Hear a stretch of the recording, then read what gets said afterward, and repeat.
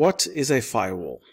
A firewall is software or hardware that monitors and controls incoming and outgoing traffic on your network based on specific security rules. If you have a local area network and you want to be able to connect to information on the internet, I wouldn't do that unless you have a firewall in between to help protect you. Firewalls protect you from outside cyber attacks like hackers or specific malware.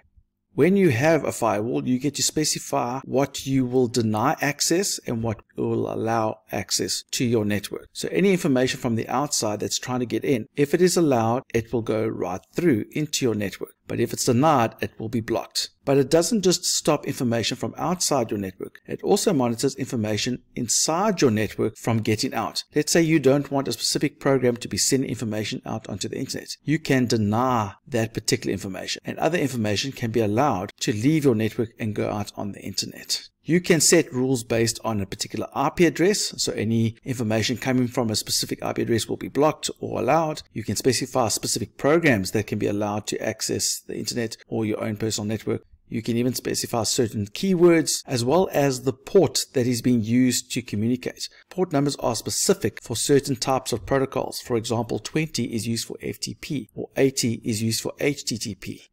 A hardware firewall can look something like this, and you would install it somewhere between your router and the internet connection so that it can monitor what comes in before it gets to your personal computers on your network.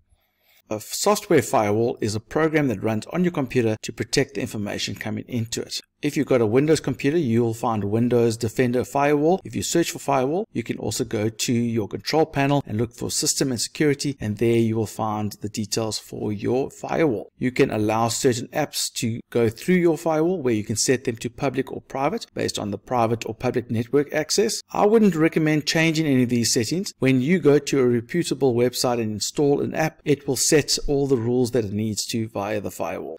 If you go in, you can see the details of your firewall, what are the details of your private networks and your public networks, and you can even go into more advanced features where you can set the inbound rules and the outbound rules and other settings. If you study network infrastructure, then you will learn more about the details that involved around firewall rules and settings. And that's all you need to know about firewalls. So now you can stop any cyber threats coming into your computer. I'm sure these videos will also help your friends, so make sure that you share us with your friends.